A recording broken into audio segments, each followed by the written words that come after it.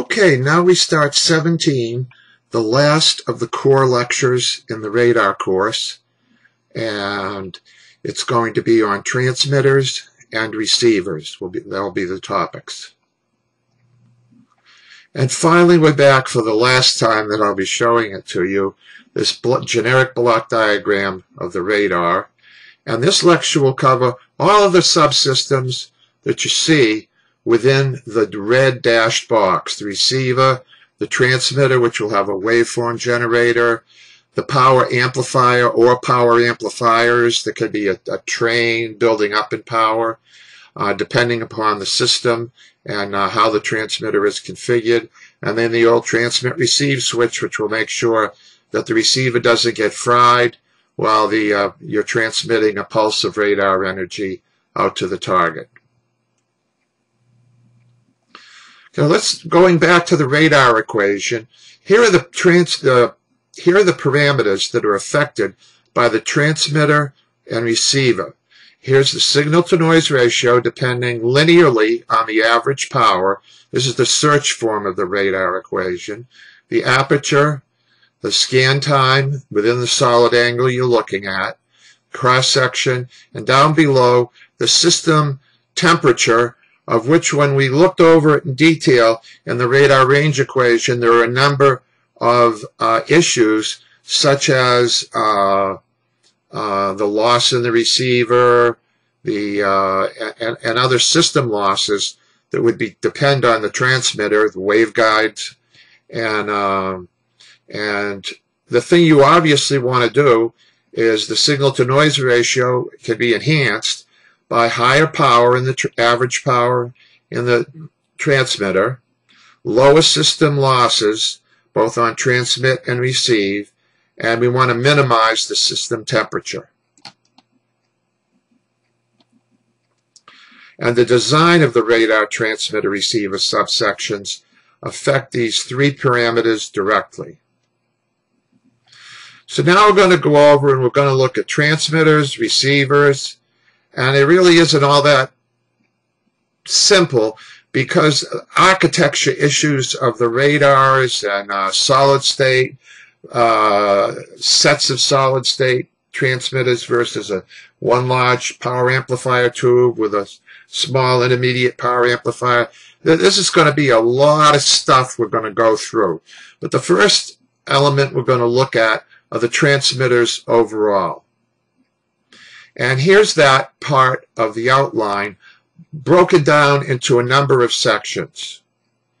And we're going to go through in these this first of, I think we'll have 5 sub pieces, digestible I call them, remember, of this lecture will be one that will include the introduction, the block diagram, which we've already done. And we're going to talk about high power tube amplifiers. And we're going to go down through the cross-field amplifier, and we'll compare and take a look at these, and then we'll go in and we'll move our way down the list till finally we summarize. This is a long lecture, has a total of 86 view graphs in the entire lecture.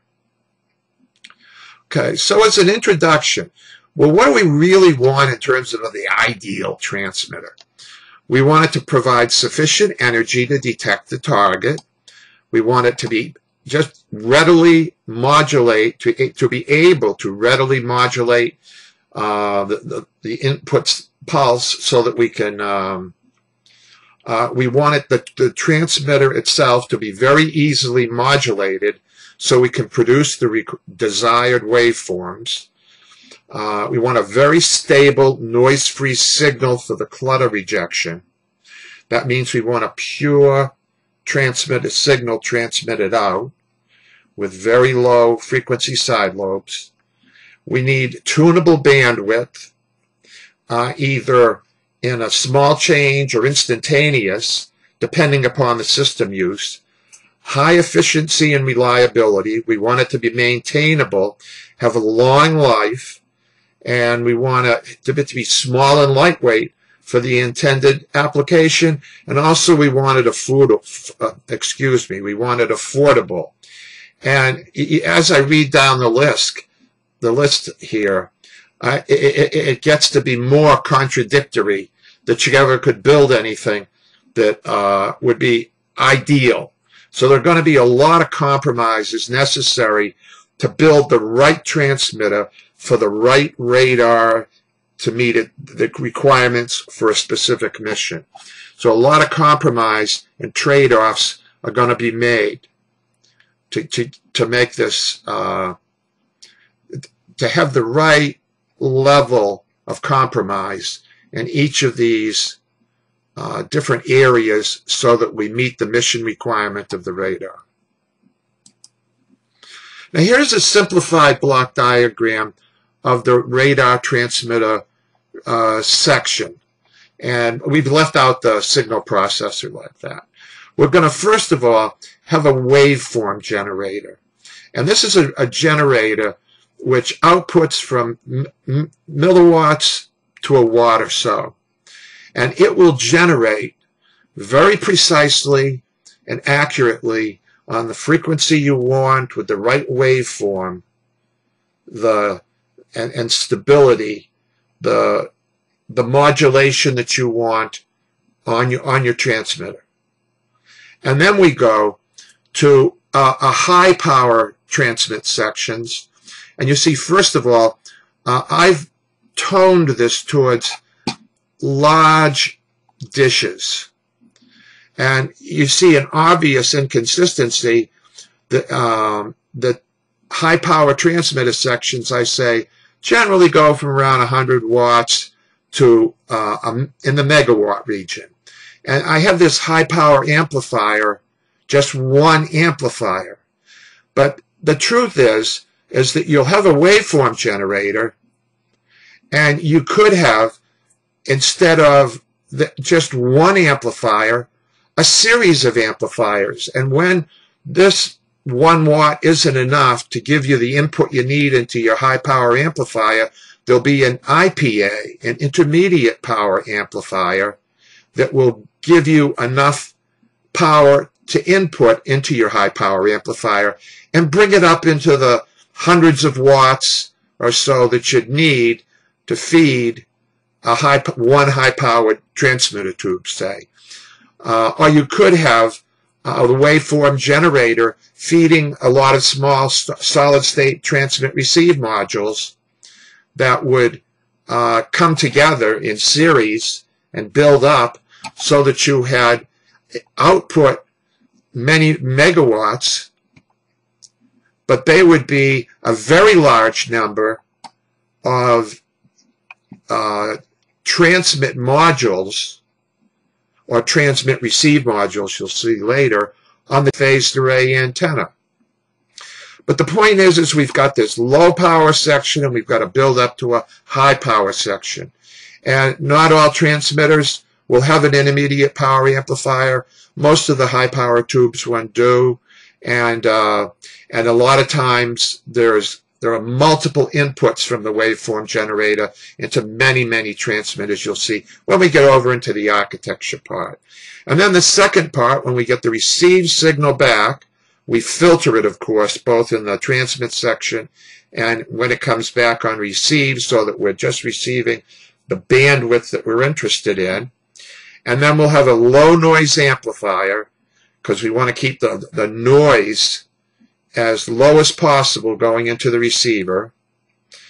And the receiving section coming in will have signals from the micro to milliwatts size. For very long range radars, that'll be the case. So you want, and then you're going to go to the A to D converters right after the receiver. But I'm going to show you even variances to that towards the end. And then we go on to the signal processor. So we can divide the transmitter and the receiver into two major subsystems. The low power transmit and low power receive sections, and where we have the waveform generator and the receiver, and a high power transmitter section. With somewhere in here we have to make a continuity in these powers, and many systems will have an intermediate power amplifier either packed into the IPA or just after the waveform generator. It'll depend on how the system architect's divided up and where it would go, that sort of thing. Now, here is a generic block diagram of a high-power tube transmitter. Okay? And we've divided it up into two sections. A high-voltage section, and I mean these very high voltages and very high currents, and then a pulse modulator that will turn on the modulation, and it will be amplified from an RF intermediate power amplifier in the microwave network, and that modulator will turn it on and off, and a high power tube amplifier with a solenoid. And we're going to look through a number of different kinds of power amplifiers, and then we'll go out. Now, to the antenna. You see there's a crowbar unit. Well, I'm going to go over these two areas in detail and what they are and how they work when we talk about major subsystems in the transmit-receive, in the transmitter, in a later part of one of the other sections. Now, I don't know about you, but one of the first things I ever made in my life was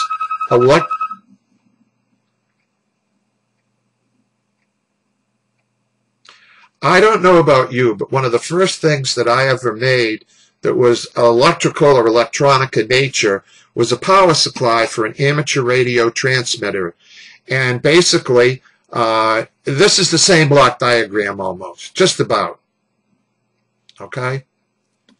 What you've got is primary power coming in, which would be the AC line.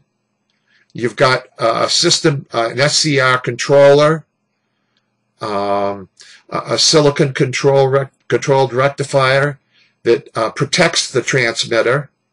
And then you've got a high voltage supply, and that is in essence a transformer that steps up the incoming voltage and very high current into a very high voltage with less current per unit time. It's the same energy coming in.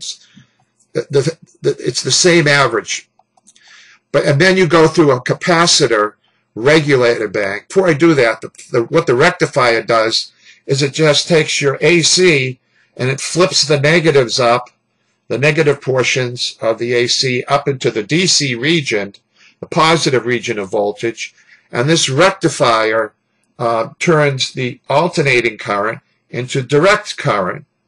And we have a capacitor bank and regulator to store that current till we want to transmit it. And this crowbar unit you'll see is a safety unit so that you don't destroy things when you get an arc in the power tube. But anyway, you've got primary power coming in, and you're taking, say, 600 watts, excuse me, you're taking 600 volts at many tens or, of amps, and not enough to give you a power out. Say this is a 30%, 20%, you'd have a huge amount of power is coming in this primary source, the order of hundreds of kilowatts, or a megawatt. You might have a generator for this that was a megawatt generator. Excuse me. You'd have for this a generator that had an average power easily of a couple of hundred kilowatts for a high power system. And it's all going to depend on how far you have to reach out. And you'll see the size of these can be huge in size. I'm going to point out to you in the Millstone radar. Okay? And then there are going to be others where the prime power coming in, it's all on a microchip in monolithic gallium arsenide, all integrated. So, but the point is, primary power comes in at a certain amperage, it's alternating current, and it goes through a process where you make a DC current before it goes in here. Now then we have other sections down below that are, these four are all ones that where you automatically keep an eye on things. Because if you have a problem in your transmitter, things can go expensive and catastrophic very fast in terms of money if something breaks. So you have to have a transmitter console that would control all the input for transmitter control and protection, and have control into all these different places. And so here the transmitter functions would be handled in this box. You have fault isolation all over the place where you'd have different voltages have to be within certain ranges, or you want to shut the system down. And you want to have an antenna protection system, which tells you if the tubes are arcing, to implement the crowbar unit, which will, I'll explain that in a little bit, before you go out and deal with, transmit your high power. And the RF input would be coming from your microwave with your waveform generator through a microwave network and your RF intermediate power amplifier for the configuration of a very large dish space track system. And as I said, we're talking high power tube transmitters. Now I'd like to look at a bunch of the different architectures where you actually get those kinds of power. Excuse me. The first is the klystron, and this was the first developed.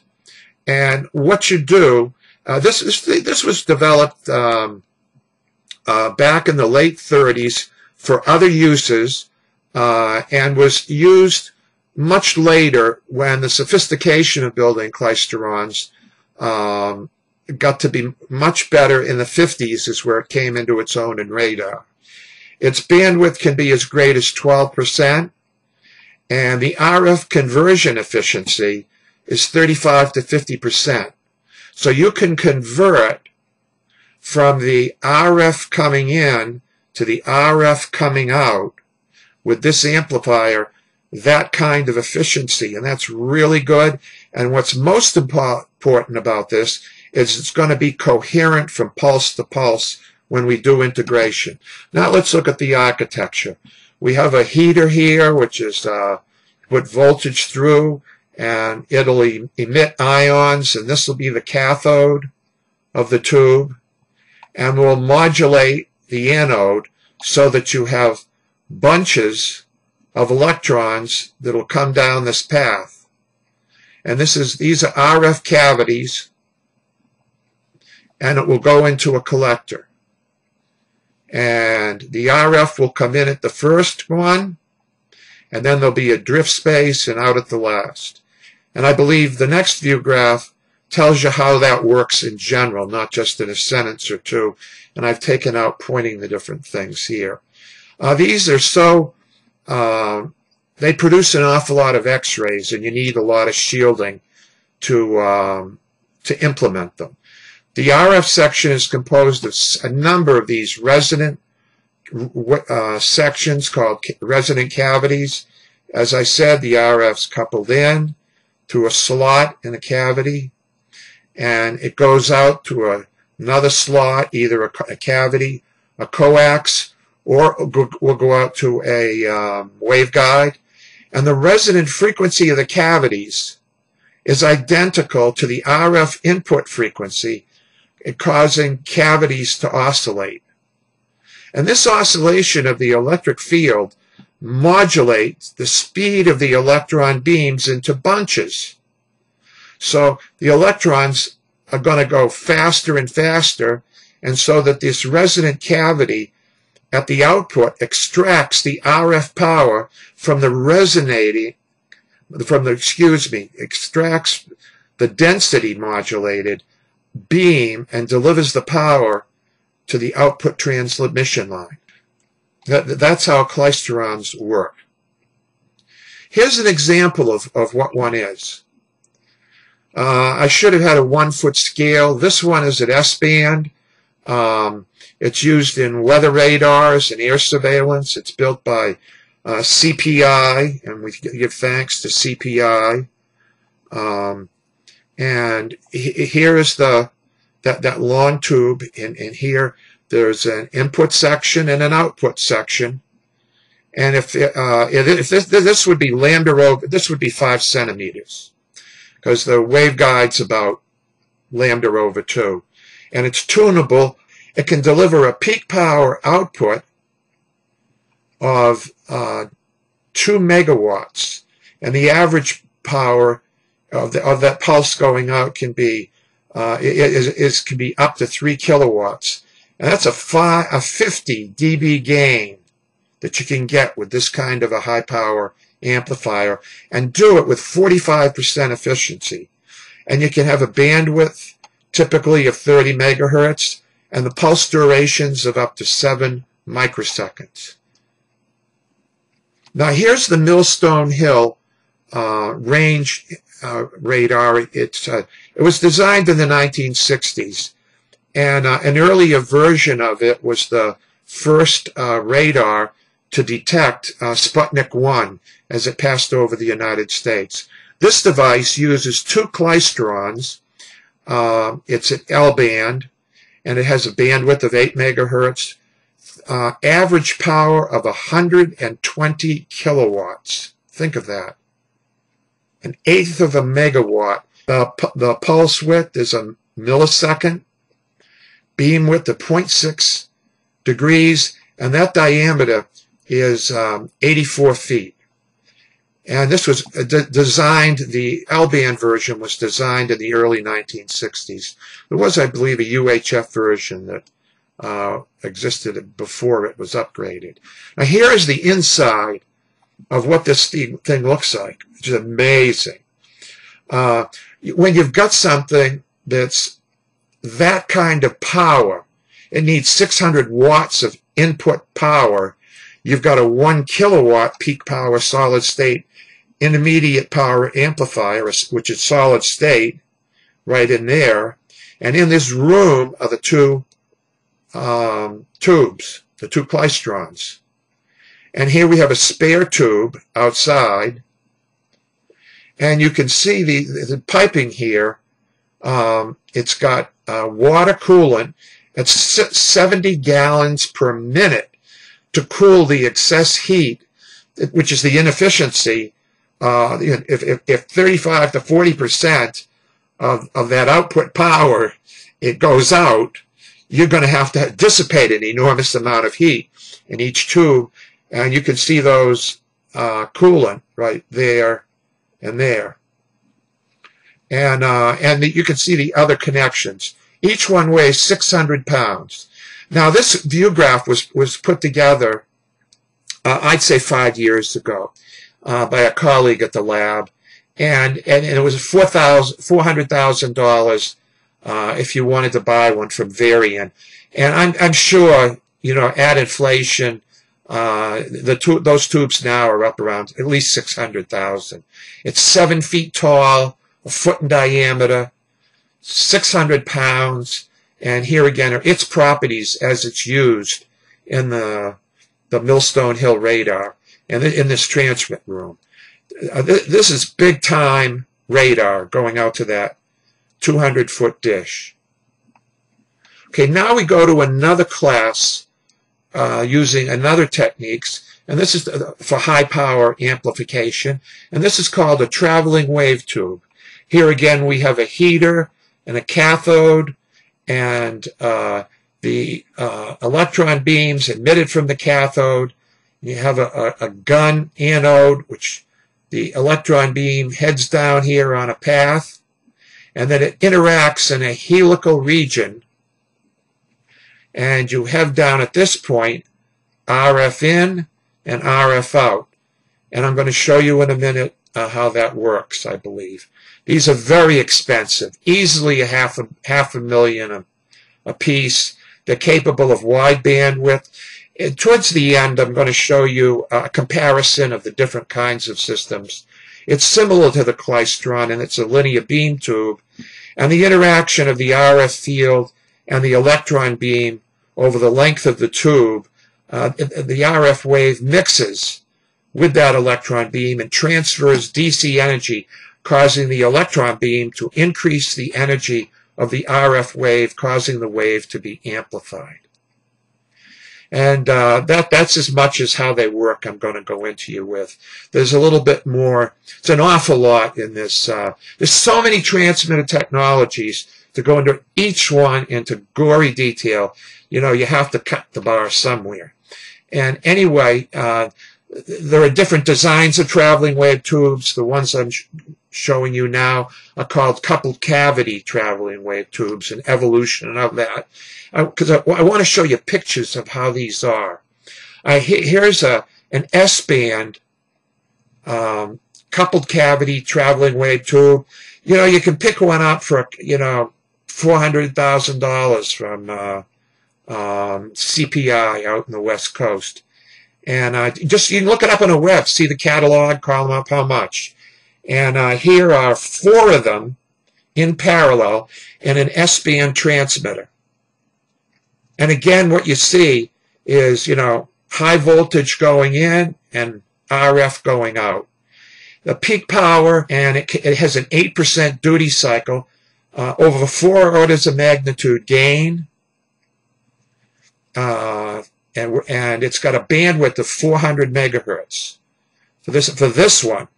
Now, when we go to a real granddaddy, we've got here, and excuse me, you've got these tubes going up where the cooling, which is obviously enormous for 160 kilowatts, these are cooled, I believe, by ethylene glycol.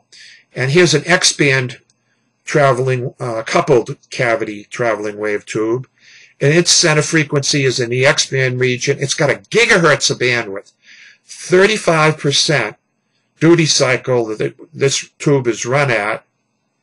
And it's got 50 dB of gain. That's magnificent.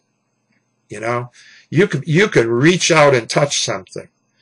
And the Haystack radar at Millstone Hill in Westwood, Massachusetts, uses this kind of a tube. It has for decades in its transmitter. Next, I'm going to talk about cross-field amplifiers. This is a simplified representation which I put together with Adobe Illustrator. It's based on a figure in Merrill Skolnick's book. It resembles a magnetron, which I'm going to talk about in the next section, in about 4 view graphs. And it's, I'd say, a follow-on to the magnetron. It's capable of high coherent power within a pulse, and good efficiency and wide bandwidth, but it's got relatively low gain. Lately, some advanced versions of, they call them high-gain CFAs, will go up to 20, 30 dB of gain, and they're generally noisier and less stable than some of the other systems, but in the right gain to do what you want to do. And the way they work is you have RF come in, and you have a crossed electric field. Here is the anode, and these anodes, and here's a cathode. There's also a control electrode to control the coupling. As you can see in this pattern, you put in low power, and it does an interaction with a very high power voltage source, a drop from many kilowatts to 0, and it goes across that, and it couples in energy from that input DC power, and it gets mixed in and modulated so that it has the waveform of the RF pulse. Now here we have electrons emitted from a cylindrical cathode. This is. Electrons are emitted, and under the action of crossed electromagnetic fields, the electrons form rotating bunches. So if we have the electric field going this way, you've got a magnetic field in the opposite direction. And the bunches of electrons drift in phase with the RF signal and transfer their DC energy to the RF wave to produce amplification at this output. And here's a picture of a cross-field amplifier. This one again from CPI. And you can see the inputs and the outputs where the voltage would come in. And you can see the magnet right here. And in this little area in here is the interaction area of the cross-field amplifier. This particular one is at X-band. It puts out a little less than a megawatt, but it's got a very small duty cycle, 0.1%, a pulse width of 0.83 microseconds, and it's liquid cooled. They all need that cooling to dissipate the significant power that these systems have. Now let's look and compare of systems.